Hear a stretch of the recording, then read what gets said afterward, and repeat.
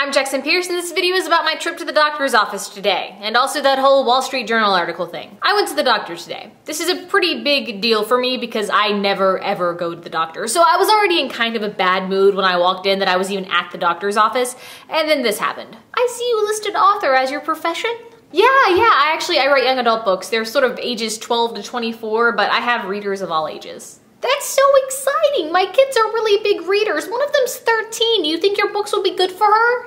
Well, if she's a big reader, then yeah, probably. Whew, that is such a relief to hear you say, because I feel like when I go to the bookstore, every book I see is about vampires, and if it's not about vampires, it's about werewolves, you know? I mean, she doesn't need that. What are your books about? It's about two sisters who fight werewolves. Right, so no allergies then, no allergies, huh?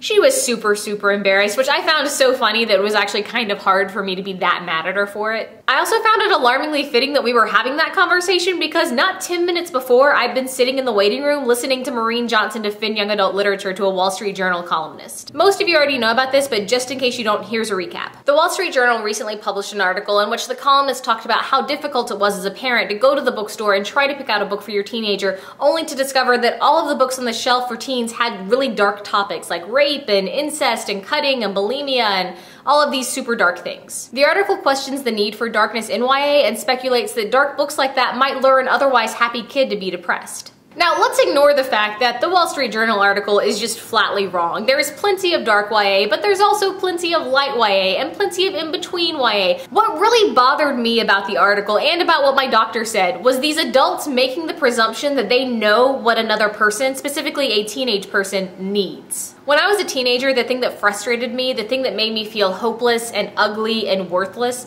was not bullies or self-image or self-doubt. It was adults dismissing me. I assume they were speaking from a place of experience usually, you know, they knew that the breakup I was devastated over would soon pass, but that didn't mean it wasn't real to me, that it didn't hurt really badly at the time. And even though they were my parents and teachers and coaches, they couldn't possibly understand what I needed because they're not me.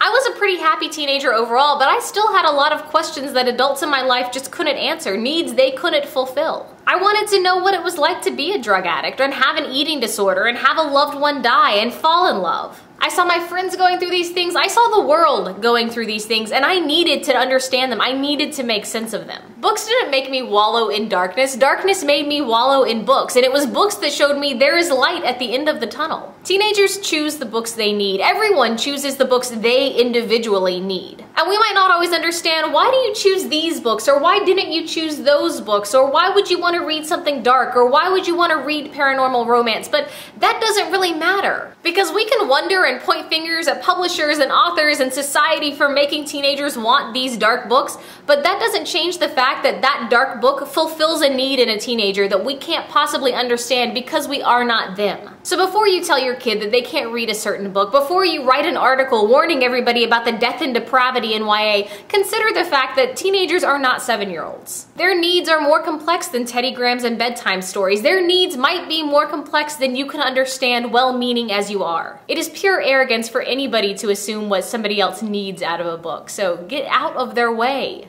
Just get out of their way, let them read. Alright, thank you for watching, and I will see you guys tomorrow.